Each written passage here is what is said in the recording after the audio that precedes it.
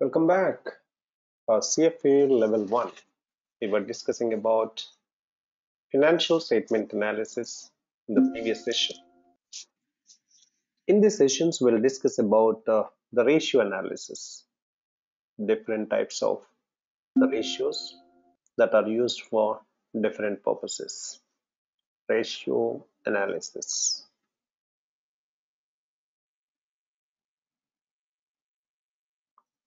Ratio analysis.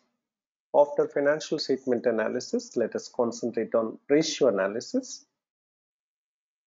Ratio analysis is used to evaluate the company's financial position, short-term or long-term profitability, and the efficiency, the ownership of a company from the given financial statements. A ratio is a number expressed in terms of the other. Say we are expressing one number called numerator in terms of the other called denominator. Like say for example, we have a gross profit amount of say 50,000 over net sales of say 1 million. So gross profit is expressed as a percentage on net sales. Likewise, we are expressing the current assets in terms of the total amount of current liabilities. So one number is expressed as a percentage or a numeric value in terms of the other. The ratio analysis is used for internal comparison. So we want to see that what was in the past and what is going to be in the future. So we can use it within the company, or we can even use this information for external comparison purpose, like we want to check our ratios with industry average, what it must be, how much it should be. Like my company's gross profit percentage is say 40%. What is the industry average? On an average within the same industry, how much it should have been? It is around 32%. Oh, good. I'm really doing well because my gross profit percentage is 40% as compared to the industry average of 32%. So we can compare the ratios of one company with the other company. We can compare the ratios of 1 year with the other year within the company. Internal comparison, external comparison. Then how the ratios are expressed? See, we use the ratio analysis for different purposes, right? To see the performance of a company, to see the liquidity position of a company, to see the solvency position of a company, to see the efficiency of a company. So for different purposes, we use different types of ratios. And these ratios are expressed in different ways. A ratio can be expressed as a percentage, mostly in margins and returns. We express the results as a percentage, like gross margin over sales, or profit over the total amount invested in the company, return on investment, return on equity. So any profitability or performance related ratios we express in percentage. Some ratios like current ratio, quick ratio, etc., we may express them in proportions 1:4, 1:3, 2:4, like that. Some ratios we express in pure numbers, like 3, 4, like that, 3 times, 4 times, like that. Can be in times, like 30 days, 40 days, like that. So different ratios are expressed in different ways. Yep. Now let's begin with the liquidity analysis. So we have different types of analysis like liquidity, leverage, coverage, activity, profitability, and the ownership ratios called investment ratios. Let's begin with the liquidity ratios. Liquidity ratios are calculated to find the short-term financial position of a company. Short-term financial position of a company helps us to find whether the company is in a position to pay its short-term obligations on time or not. We have some obligations which are to be paid on time, but do we have sufficient amounts available? Do we need to sell some fixed assets? It's not a good sign. We cannot sell our fixed assets to pay our supplier's bill, isn't it? We cannot sell our factory building to pay a supplier bill. For this, we need to have some assets which are near cash items, which can be converted back into cash as the obligations become due. So we have some obligations becoming due. By the time you need to have money readily available. So for this, we will be using current assets and current liabilities. So liquidity analysis is conducted using current assets and current liabilities. In a liquidity analysis, we'll be finding what is working capital of a company, a current ratio, a ratio called asset test ratio or quick ratio, and cash ratio, cash flow ratio. We use these ratios to find the most liquidity position of a company. Let's begin with the working capital. Working capital is the amount that is required to be maintained in the business to operate the business on day-to-day business, day-to-day basis. It is the difference between current assets and the current liabilities. So when you check back from our balance sheet, the current assets, you can see from year 2 and year 1, you have C, cash and bank balances, M, marketable securities, A, accounts receivable, I, inventory, and P, prepayments. These are the current assets presented in a liquidity format. How fast we get cash and bank balances? Very fast. Marketable securities, cash equivalents, we can sell them off. Accounts receivable, yes, but it will take some time. On the due dates, we get this money. Inventory, it has to be sold and money is to be collected from customers, and we see in a cash format. Prepayments, we are just paying the future payments now. So they're all prepared in a liquidity format. Then the current liabilities, the amounts which are to be paid in a maximum period of 1 year. So we need to have sufficient amount of current assets to pay this current liabilities. That shows that the company's financial position on short-term basis is good. So for all these liquidity analysis and in the calculation of liquidity ratios, we'll be using current assets and the current liabilities.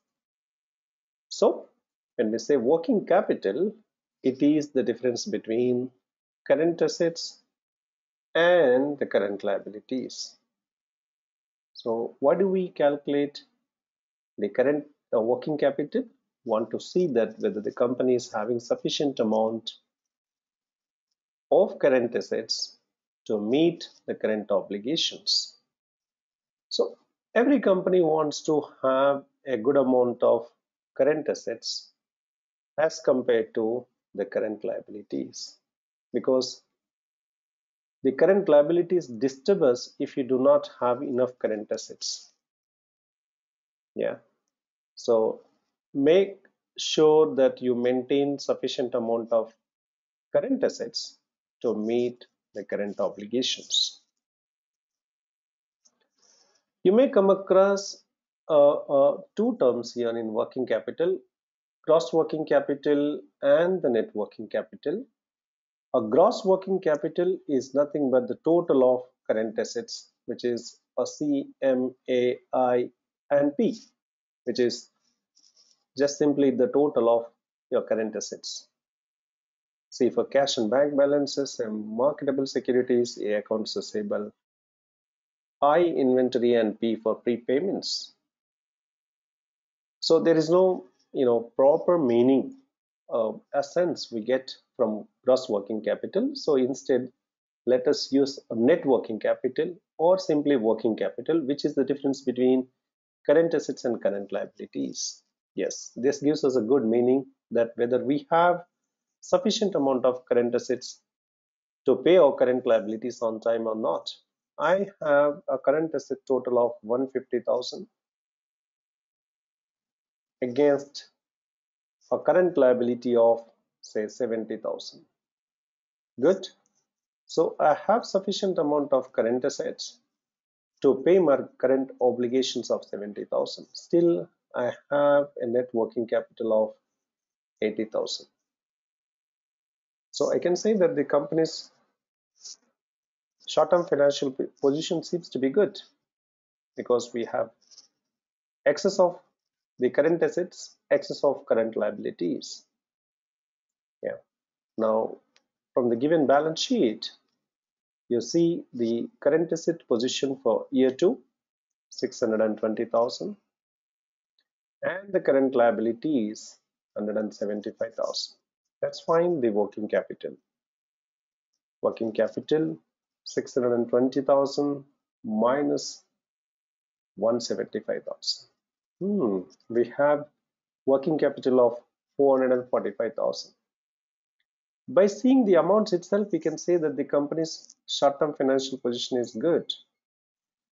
Yes, we have 620,000 worth of current assets against 175,000 amount of current liabilities. If you are a supplier to this company, yes, we have customers' financial position and short-term position is good. You are an employee of the company. Company is having good liquidity. You get salary on time. Yeah, you are a banker giving some loans and recollecting that money back in a monthly installments. Yes, short-term financial position is good. Yeah, but there, when you say working capital, even if you have $1 extra in current asset, you have positive working capital. If you have $1 amount extra in current assets, your current working capital is going to be positive. So just having a positive working capital doesn't help you to make decisions. Therefore, we use some ratios called liquidity ratios. Begin with current ratio. Tells us that the amount of current assets we maintain in terms of current liabilities. For every $1 of current liability, what amount of current asset we are maintaining. Current assets over current liabilities will give us the current ratio. Current assets upon current liabilities.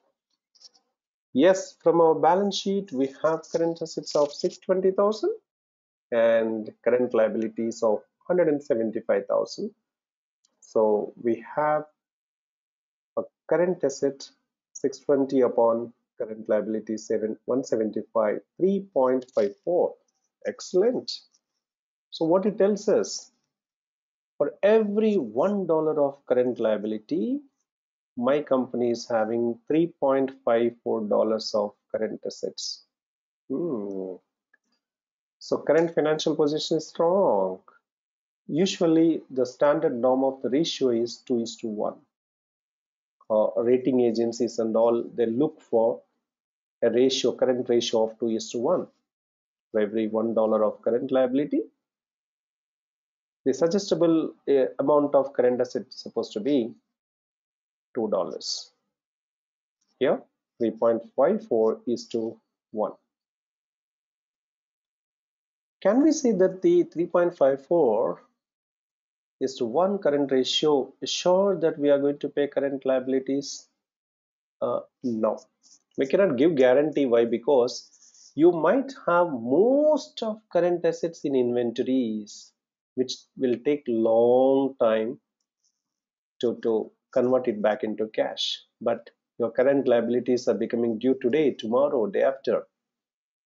Where is the money? Yeah. Prepayments, you can never expect cash from prepayments to pay your current obligations, just they are paid in advance for the future. License fee, insurance, franchise fee, etc., etc. So we want some kind of conservative form of liquidity. Conservative form of liquidity. Yeah. So we are going to find the conservative ratio, quick ratio. Quick ratio is also known as acid test ratio. Quick ratio is also known as acid test ratio. So here we are not going to include the inventory and prepayments in comparing the current assets with the current liabilities. So from your current assets, we are eliminating I and P, inventory and prepayments. The current liabilities remain same, okay, but in the numerator, we are removing inventory and prepayments, and we call them as what? Quick assets. How fast we get cash from these assets. As compared to the current liabilities, we have sufficient amount of quick assets or not. So let us eliminate inventory and prepayments from the current assets and see that these three assets, CMA, to pay these current liabilities. Okay, so the conservative form of liquidity ratio is going to be quick ratio here. So let us find only quick assets, that is 370 upon the current liabilities 175 gives us 2.11:1. Yep. So for every $1 of current liability, we have $2.11 of current asset. Excellent. So the standard norm acceptable ratio, quick ratio, is 1:1. The rating agencies and all, they look for an ideal ratio of 1:1. We have 2.11:1. Good liquidity. Now in this quick ratio, we are using CMA upon CL, right? Even the accounts receivable in CMA also may delay sometimes the collections, Yeah, your customer may delay the payment, but your current obligations, yes, they are to be paid on time. So just you find readily available cash to pay your current liabilities. So it is more conservative than the quick ratio, that is cash ratio. So cash ratio is the highest conservative ratio as compared to current and quick ratios. We are eliminating even the accounts receivable.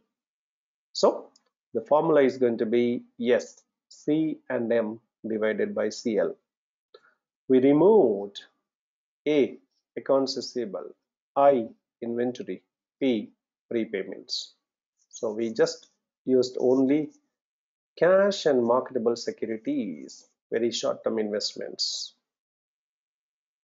upon current liabilities. So from our balance sheet from year 2, let's pick up only two items, cash and bank balances and marketable securities. Compare with your current liabilities. Yep. So the cash and marketable securities 120,000 upon current liabilities of 175,000 gives us 0.68:1. It's a good ratio. The standard norm says 0.5:1 is okay. So for every $1 of current liability, you have readily available cash and marketable securities, which are nothing but cash equivalents of 0.5. Okay, but now here we have 0.68. So the company's financial position is still good. Now we understand that the working capital, current ratio, quick ratio, and the cash ratios help us to find the liquidity position of a company. But where this cash is from? Is this cash generated from the core operations of the business? We have cash balance, but where is the source? Where this cash is derived from? Is it from the borrowed funds? Is it from the sale of investments? Is it from the sale of fixed assets? Oh. We have to be very clear that the cash what we have in the business should be from the core operations of the business, the main activities of the business. You're buying and selling the goods. You're a manufacturer. You're buying raw material, producing the goods and selling them. Yeah, you made money. That cash you're comparing with the current liabilities. Yes, that makes sense. This cash is purely generated from the core operations of the business, and it is enough to pay our current liabilities, and we still have some money extra. Good. That extra money can be used to purchase any fixed assets if the company is an expansion plan, or the company is having some loans. Yes, we can repay those loans, or we can invest somewhere. That makes sense. So first thing what we need to know is that the cash generated from the core operations of the business is more than the current liabilities or not. Yes, the cash generated from the core operations, the main operations of the business, the main activities of the business must be more than the current liabilities. 100,000. Current liability is 30,000. Yeah, we have 70,000 more. We want to buy some assets. We want to repay the loans, or we want to invest in the other companies. Yes, we have money. That makes sense. But if the cash generated from the operations is 30,000 and current liabilities are 100,000, oops, we do not have enough money generated from the operations. 30,000, come on, we have an obligation of 100,000. Where do you match this amount? We are in the shortage of 70,000. Yes, this amount is to be arranged from a borrowed money, okay, or we'll have to sell some fixed assets, long-term investments. Not a good sign, right? So we find the performance of a business, how best we used cash which is generated from the operations of the business to pay our current obligations, current liabilities, using a cash flow ratio. So through the year, how much cash you generated from the operations simply by selling the goods, by providing services in case of service industry? That amount is sufficient to pay current liabilities? Yes. More than this? Yes, we have still money left. Good. So a ratio of cash flow ratio of greater than 1 is always good. What happens if it is less than 1? It means that the cash generated from the operations is not enough to pay the current liabilities. So we need to depend on what? The sale of fixed assets or further borrowing of money.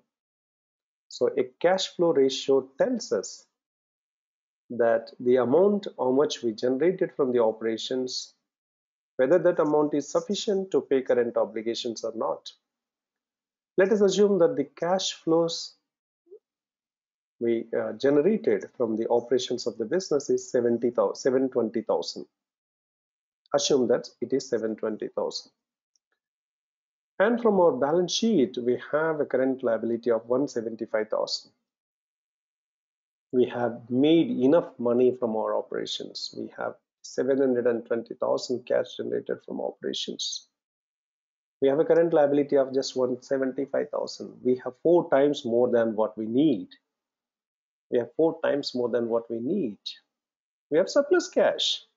Yes, 4 times surplus. Yeah. This amount can be invested in fixed assets or can be used for repayment of loans. So any company's short-term financial position can be analyzed using the working capital, that is net working capital, a current ratio, quick ratio, also known as asset test ratio, cash ratio, and precisely the amount which is generated from the core operations of the business. To see that whether this amount is enough or not to pay current liabilities, we use a ratio called cash flow ratio. This is the end of the session on liquidity analysis. We'll see you in the next session with a different analysis. Till then, have a good time.